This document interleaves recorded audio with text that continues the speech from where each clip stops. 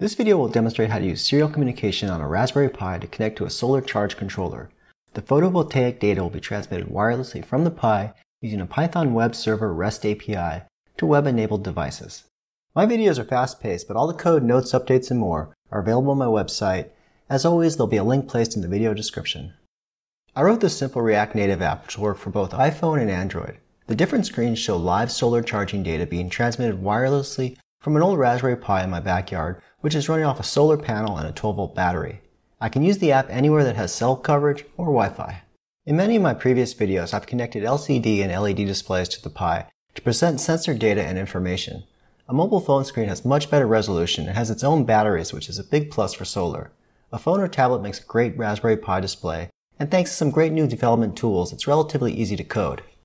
Here's a maximum power point tracking, or MPPT, solar charge controller. It converts the higher voltage DC output from a solar panel down to the lower voltage needed to charge batteries, and it does so in an efficient manner. Hooking it up is very intuitive. The positive and negative outputs from the solar panel connect to the corresponding terminals on the controller. A 12-volt battery is connected to the controller's battery terminals. An inline fuse should be placed within 15 centimeters of the battery's positive terminal. The controller has 12-volt DC load terminals, which can provide power to the Raspberry Pi as long as the step-down regulator is placed in line to lower the 12 volts down to 5 volts. This controller is a Tracer Model 1210RN rated for 10 amps. It's rebranded by multiple vendors such as EP Solar, Sanesonic, Renogy, etc. There's several different models with different amp ratings. One thing they all have in common is a port for an optional MT5 meter LCD display. Since they all use the same display, they all use the same communication protocol.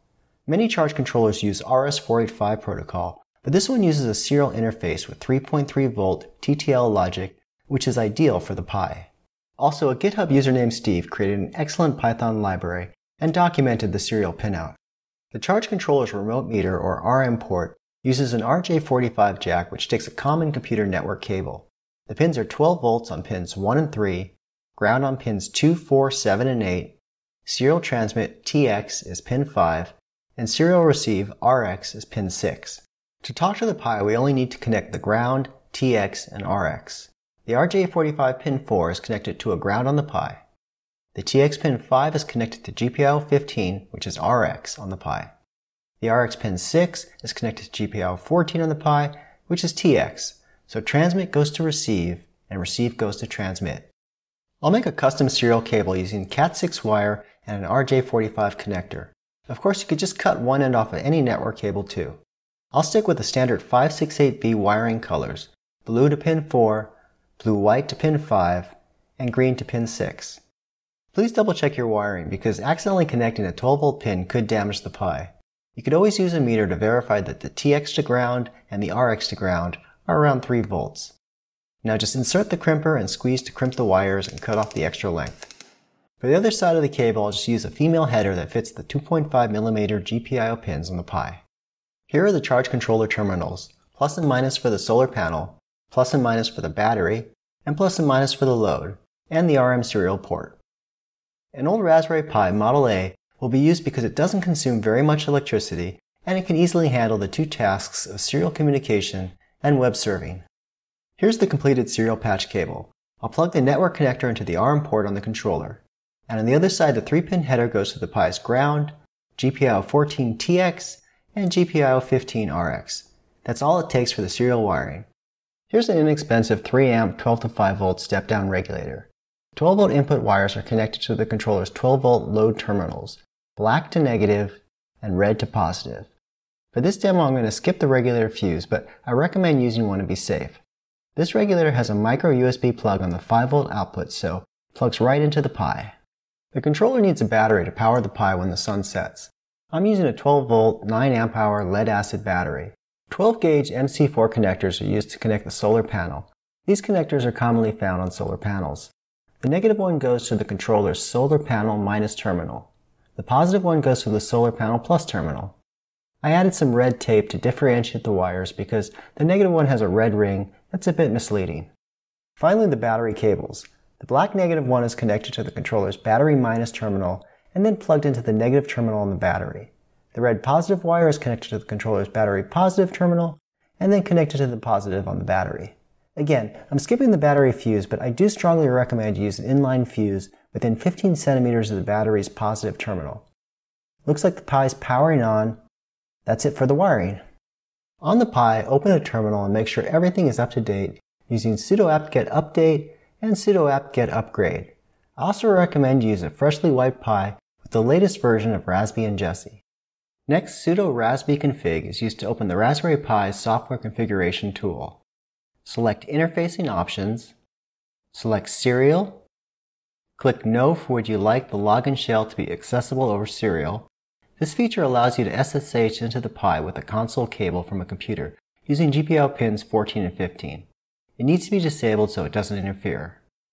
Then click Yes for would you like the serial port hardware to be enabled, click OK, Finish to exit, and Yes to reboot. After rebooting, verify the serial interface with tailboot config text. The file should contain the uncommented line enable UART equals 1. Please note that this line could have performance issues on a Raspberry Pi with Bluetooth, such as the Pi 3. The Pi has two UARTs which stand for Universal Asynchronous Receiver Transmitter. The first is UART 0 on port TTY-AMA0. It's a high throughput, full-featured serial port. It's mapped to GPIO pins 14 and 15 on non-Bluetooth Pis. However, on the Raspberry Pi 3 and 0W, it's appropriated for Bluetooth.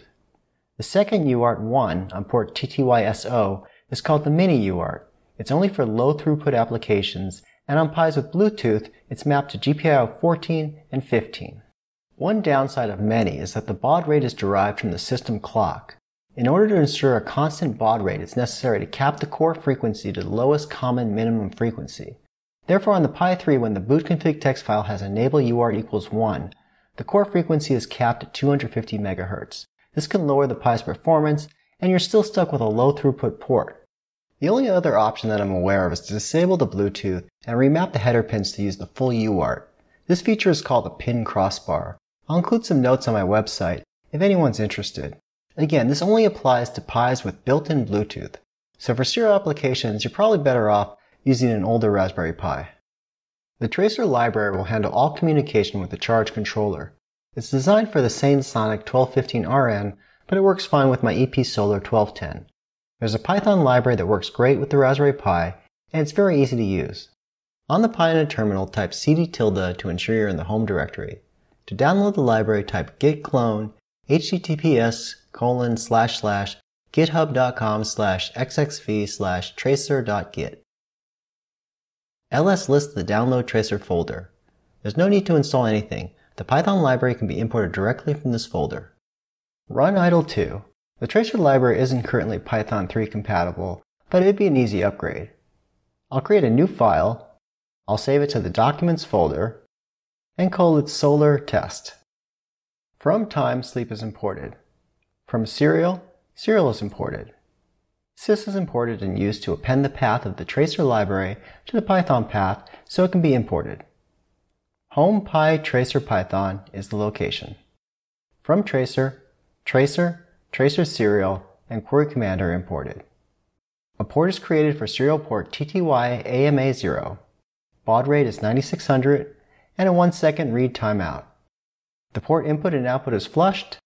A tracer is instantiated with hex ID 16. This appears to be the default ID. A tracer serial is instantiated and past the tracer and the serial port. A query command is instantiated. An infinite while loop is enclosed in a try statement to catch errors. Another try statement is used just to catch serial errors. The tracer serial send command is used to transmit a query command to the charge controller. Data is received using the receive result command. Data contains 14 variables tracked by the charge controller related to the battery, charging, the load, and the solar panel. Except is used to catch two common serial errors, index error and I/O error, such as if the TX and RX are reversed or unplugged. Any error is printed to the shell. The port is flushed, input and output, the program waits 4 seconds, and tries again. Upon successful receive, print displays the battery voltage from data.bat_voltage. Additionally, the solar panel voltage is printed, along with the charging current in amps and the load current in amps, which in this case is how much electricity is being used by the Raspberry Pi. The loop repeats every 4 seconds. Except will catch a Control-C and make sure the serial port is closed when the program exits. I have a Renogy 50-watt solar panel set up outside. It's a clear day and the panel is getting plenty of sunlight. The MC4 connectors from the panel are plugged into their mates on the charge controller. The Raspberry Pi is on, and everything is ready to go. The Python program is started and the data is displayed. The battery is at 14.2 volts, the solar panel is at 20.5 volts, and is charging the battery at 0.41 amps. The Pi is only using 0.12 amps. Now the Pi load dropped to 0.09 amps. So the battery should stay fully charged until the sun sets. I'm using a 9 amp hour battery which should easily provide power overnight. 9 amp hours divided by the higher load of 0.12 amps is 75 hours. With a safety factor of 2, that should keep the Pi running for over 37 hours without light. Next, a lightweight Python web framework called Flask will be used to create a REST API, which is a very simple web server that can be used to receive or send data to a program, a mobile app, a web page, or any device with web access. Flask comes pre-installed with the latest version of Raspbian and Jessie. It only takes a few lines of code, so to save time, I went ahead and modified the Solar test program and renamed it Solar REST. At the top, Flask and JSONify are imported from Flask. A Flask app is instantiated. AppRoute is a decorator that is placed before a function. It tells the program that when someone browses to that web path, it should trigger the function. Solar is specified for the route. Get is set for the method, which indicates this route only answers to GET requests and not to posts, puts, deletes, etc. GetData, when fired, will query the charge controller and receive the data. The data is returned using JSONify, converted to JSON format. Again, battery voltage, panel voltage, charging current, and load current are returned in response to web requests to the Solar route. The same error checking occurs as in the previous program, but now it's returned in JSON format. A 503 error code is also returned to let the web browser or app know that something went wrong. Instead of an infinite loop, app run is called, which will start the REST API. I'll run the app. A REST API web server is now running locally on port 5000. The REST API can be tested using curl. -I is used to include the HTTP header. The local IP address is specified with port 5000 and the route is Solar. 200 indicates that everything's okay. The content type is JSON. The response includes the data. Battery 14.17 volts, charging at 0.35 amps. The load's down to 0.07 amps. And the solar panel is at 20.66 volts.